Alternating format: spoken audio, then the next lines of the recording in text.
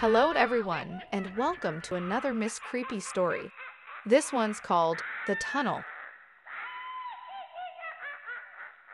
I was all about 5 years old. My mother was pregnant with what was going to be my little sister. Myself, her, and my father were out on a fishing trip at a nearby river in Montana. The road to this area often fell into states of ridiculous disrepair. Specific areas that you had to drive exceptionally carefully if the vehicle you were going didn't have four-wheel drive. The surrounding area was serene, but somewhat creepy at times. This particular event happened in mid-June. Being still relatively high up in the mountains, it's not uncommon for the weather to still be pretty cool and wet. This day was no exception. One side of the road was a steep decline that went to the river. The other side is an even steeper incline that goes up into thick trees and dense fog on this particular day. We had been fishing for a bit of a while with mild success. I know this because if my father was in a good spot, you couldn't move him for all the money in the world. So the fact that we got back into the car from our initial fishing spot and proceeded to drive down the road indicated that my dad was not pleased with his luck at that particular bend of the brook. The three of us were in an old Chevy coupe, my parents up front and me by my lonesome in the middle of the backseat. My father got to talking as he would do and probably drove a little further than he had intended. He slowly came to a stop when he realized we had come to a point in the road that went into what used to be an old railroad tunnel. The tunnel wasn't that long, maybe half a mile at the most, but it got dark very fast if you went into it. Regardless of its short stretch, the light on the other side felt like the exit to the other side was miles away. Dad, you know, they say these tunnels are haunted by people who killed themselves on the train tracks. Mom, stop it, you're gonna scare him. Dad, well, I'm just letting him know. Should we go through and something happens? My father leaned over the driver's seat and looked at me wide-eyed. At an older age, I would have thought it humorous. At 5 years old, it was terrifying. Something about the very sight of the tunnel unnerved me. Even before my father's grandstanding, I didn't want to go in there. Had there been a back door to the car, I would have considered bailing out as my father drove closer. The car crept along at what felt like a turtle crawl. It took no time at all for darkness to completely envelop everything. It was so dark inside the car that I couldn't even clearly see my parents, who were a foot away from me within seconds. Suddenly, it became slightly luminescent as my father popped the round lever that turned on the headlights. There were various bits of debris and rock that had to be navigated around inside of the tunnel. Little bits of barb and concrete that had fallen to the dirt many years before we had decided to traverse this eerie passage. The car came to a sudden halt. Within a second, the lights had been turned off and the engine died. Me. Mom. Dad. Oh no. Mom. Stop it. You're scaring him. Knock it off. My father let out a slight chuckle through me, and my mother was far from amused. The laughter quickly ceased from my dad when he turned the key to the old Chevy, only to hear a click sound in response. Dad. Now what the hell? Mom, stop messing around. Turn the car back on. Dad, I'm not. Thud. Suddenly the whole car felt as though it hopped into the air, like we had hit a small ramp while moving at a considerable speed. Except no such thing happened. We were utterly still. Dad, what the hell was that? Mom, what are you doing? Dad, dear, I didn't do that. Thud, thud, thud. 3 huge bumps. It was as if a sizable invisible hand was violently rocking the car. My father was now cursing up a storm and frantically turning the key. The car wouldn't respond at all. The car was now rocking without pause. My mother became hysterical. Terrified, I covered my eyes. Then came the screams. At first, I thought it was the frantic cries of my mother, but within seconds, I realized that there were 2 sets of screams.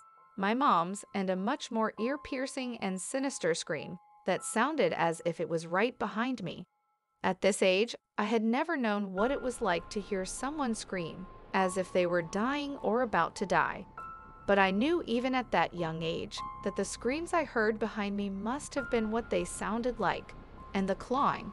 There were frantic clawing sounds, like an animal was trapped in a metal box and trying desperately to escape.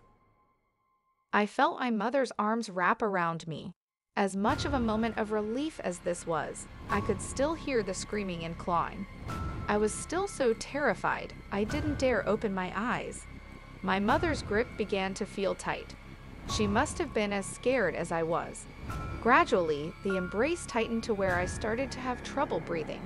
I went to open my mouth to say something, but my mom's hand covered it before I could even breathe a word. She had felt ice cold and was trembling. She's had to have obviously been so scared that she didn't realize what she was doing. Suddenly, she let me go. I still had my eyes closed until I heard the most relieving of sounds. The old Chevy roared to life. I opened my eyes. The headlights were now on. The screaming and rocking had stopped as well. Both parents were dead silent, as the only sound now was the growl of the old V6 getting us out of that darkened hell. My father didn't ease up on the gas at all, even as we exited to the other side of the tunnel. Remember, this is a mountain road that is very poorly maintained. Driving quickly, one risks actually causing real damage to a vehicle, or even worse, losing control and veering off the road and into the river. My father could have cared less. About 100 yards away from the tunnel, my father gradually came to a stop and pulled off onto the side of the road. The three of us were utterly silent. Dad slowly opened the door and got out of the car. He walked around to the trunk and opened it. Now, from my perspective, I obviously couldn't see much. Through a small window of space between the trunk lid and the rest of the car, I could see a little bit of my father, and I could tell he wasn't moving. My mother became impatient. "What is he doing?" "Mom," my voice was fragile. "Yes, dear. You were squeezing me too tight. I couldn't breathe." "When?" "Back there." "Honey, I haven't touched you." My mom's face went ghost white. After a short while, my father slammed the trunk shut and hurried back into the car. "We're done fishing. We're going home." "Now?" my mother asked. "What?" Dad just cut her off immediately with a sharp shaking of his head, followed by his eyes flashing back towards me in the backseat. Whatever it was that he saw, he didn't want to discuss it with me present. We finally get back to the house, and my father tells Mom to take me upstairs before he unloads the gear from the trunk. Mom takes me by the hand, leads me up into the house, and tells me to stay in my room and not come out until they are done bringing the rest of the fishing stuff into the home. Dad and Mom get done bringing everything in. Mom starts dinner, and everyone kind of settled back into a more normal routine. I, of course, was still dreadfully curious as to what was in the trunk that I wasn't allowed to see. My father had fallen asleep on the couch, and my mom was preoccupied with her cooking. Even at that age, I knew where they hung the spare keys and which key went to what. I grabbed the key for the old Chevy and went out the front door to tell my mom I would play in the yard while I waited for dinner to be ready. I pretended to play a little bit with some sticks in the yard to avoid getting busted by running straight out to the car. Once I had made a couple of glances at the window to make sure I wasn't being watched, I snuck around the yard hedges to where the car was parked. I slid the key into the lock and popped the trunk. The anticipation was one of excitement, not one of fear. My excitement quickly turned into a sensation of pure horror. I was barely able to breathe, seeing what it was I saw. The entire interior of the trunk upholstery was shredded as if a wild animal with claws was locked inside of it. There were dark red-crusted stains spattered all over the tatters of cloth, and the smell, oh God, the smell. I was too young to know what I was smelling, but my older self now knows what it was that offended my senses. It was the smell of death. It smelled like dead, rotting flesh, and not from fish. I closed the trunk quietly and snuck back into the house. I never told my parents that I went out and looked at the inside of the trunk. They ended up getting rid of the car a few months later. They practically gave it away for the price that they sold it for. I can't say I blame them. Every fishing trip in that area then after, we turn around and head back the other way once we got to the tunnel. That was always the sign that we had fished all of the rivers we had cared to that day. I've revisited the area many times as an adult, and I still can't bring myself to go back in there.